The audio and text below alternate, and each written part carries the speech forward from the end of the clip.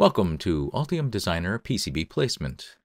In this module, we will explore placement and methods to aid placement on the PCB. Here we have the PCB post-design update from the schematics. Note the rooms that were auto-generated for each schematic sheet with the associated components. As a quick review, the layer stackup from the Layer Stackup Manager shows us with a 2-signal layer PCB. The PCB board shape is a basic one created by hand, and the rules were either generated from the schematics or transferred during the design update process. Looking at the full view, we can utilize the rooms to move the schematic page related groups of components. This is a good way to start the PCB placement. We simply left-click on the room. Holding the mouse key down, we move the room. Like with the schematic symbols, while moving the room, if you tap the spacebar, the room will rotate counterclockwise, or hold the control key down and tap the spacebar will rotate it clockwise. Using the combination of moving and rotating, we can get a rough placement of the components using the rooms on the PCB. Using the rooms for basic placement is a good start, and if needed, the rooms can be redimensioned to better fit within the PCB. To resize a room, left-click on it to select it. Now with it highlighted, you should see both end and midpoint markers. Select a corner marker to increase both the length and width, or a middle marker to move that side. Once resized, Altium can reposition the room's components using tools, component placement, arrange within room. Again, this is just a rough arrangement. When finished with the basic placement using rooms, I generally delete them, but if you prefer, they can be hidden using the View Manager. Hitting L and then selecting the Show Hide tab, click on Hide for rooms. That hides them but does not delete them. If you hide the rooms, the online DRC will still complain if the room's components are outside of the now hidden room. That is why, as I said, I normally delete the rooms after I've finished using them for basic placement. Now with the rough placement done, we can start the finer grained placement effort. Left-clicking on a component selects it. We can see by it being highlighted. Now we can move it using the mouse by holding the left mouse button down and moving the mouse. As with the schematic symbols, we can tap the spacebar for rotations either counterclockwise or with the control key held down clockwise.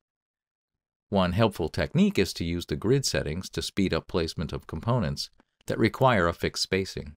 As a further extension of the grid settings, one of the things I will often do is use the Edit, Origin, and set the origin on a particular component. That way, when I change the grid settings, all the other components that I want to have at a fixed offset to that particular component will in fact have the proper 250 milliliter spacing. Opening up the Snap Grid window, let's enter 250 mil. This allows us to place components at a known fixed distance. I would use this when needed, especially for PCB components that interface with an external case, say a group of LEDs, or in this case, a group of connectors.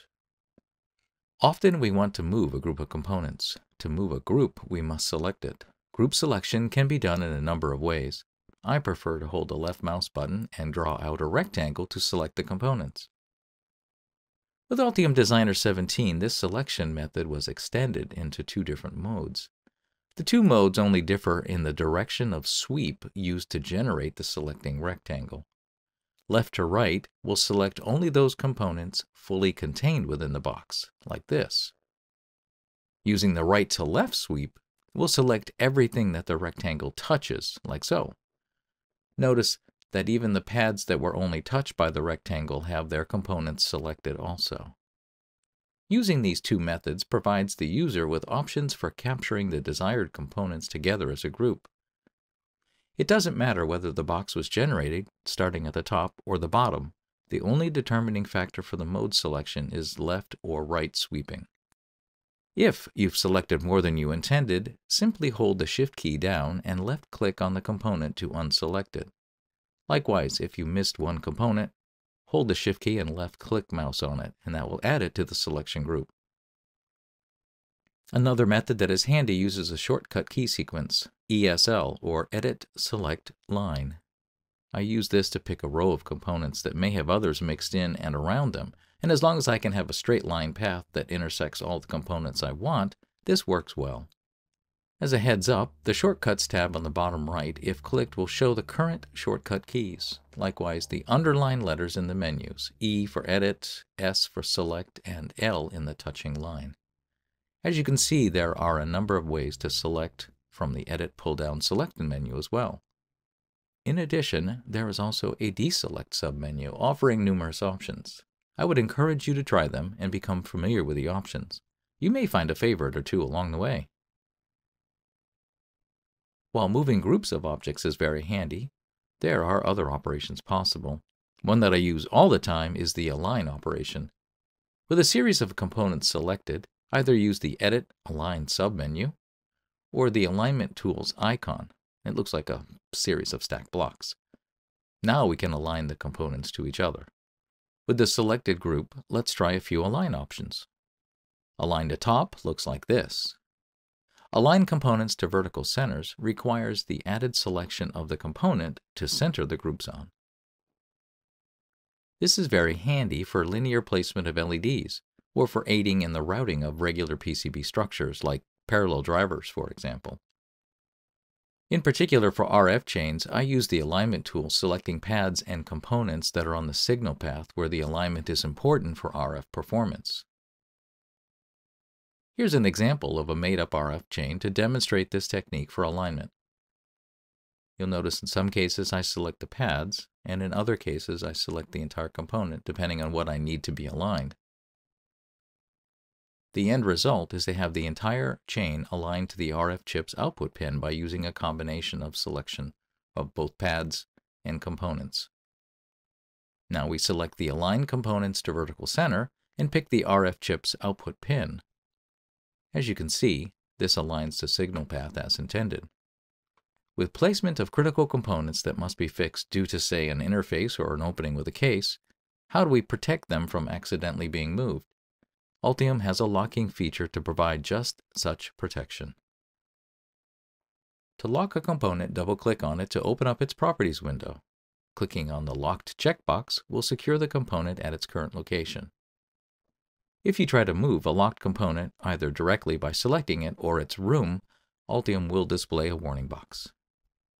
This will allow a locked component to be moved while still giving the user the heads up regarding the move affecting a locked placement. Looking for a built-in guide for placement and orientation of the components on the PCB? One useful insight is the View Connections feature. This provides live connection fly lines showing the interconnections between the components.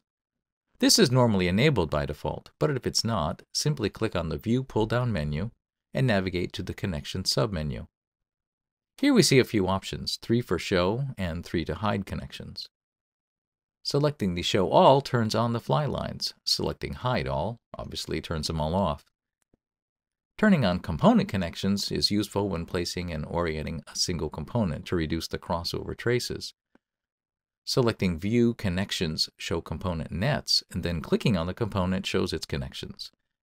It looks like rotating this component would make a difference to the routing, so let's go ahead and start to move it, tapping the spacebar to get the best layout orientation. Another option I employ almost always is the Hide Net on the power and ground nets. This clears up some of the fly line clutter. When I'm working on a single net or a small set of nets, I would use the Show Net option after first hiding all of the other nets. As with most Altium modes, hitting Escape or right-clicking will leave the current mode, in this case, the Hide Nets mode. So far, all we have been doing are moving components around on the top layer. In many cases, you want to use the bottom side as well for placement of components. Placing components on the bottom side is done simply by selecting the component and when starting to move them, hitting the L key. This transposes the part to the other side of the PCB. I say other side because if the part was already on the bottom side, it would be brought to the top. Notice the pads change color to match the new layer that they are on.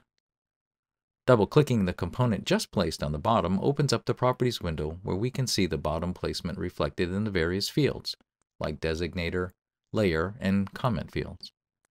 Resist the temptation to move the components to the other side by editing their Properties window.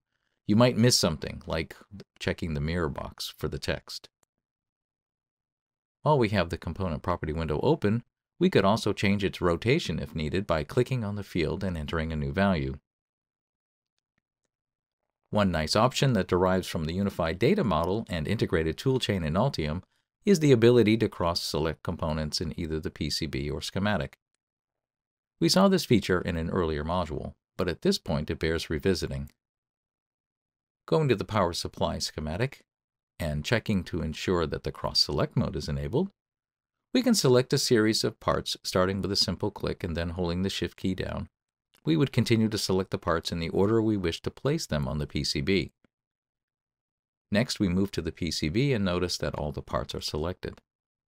While this group of components are selected, click on the Tools pull-down menu and navigate to the Component Placement Reposition Selected Components option. Now the mouse has the first component selected in the schematic ready to be placed. After clicking to place the component, the next sequentially selected component is attached to the mouse and ready. Continue to place the series of components until finished. This is a great way to use the order of selection in the schematic to drive the placement in the PCB. As I probably mentioned before, I use this when creating the PCB placement for an RF chain. This streamlines the physical placement ordering. And then I couple it with the alignment tool that we already saw. It can help facilitate PCB layout, yielding higher quality results. This ends the Altium Designer PCB placement module, where we covered the various ways to place and manipulate components using rooms as well as connections.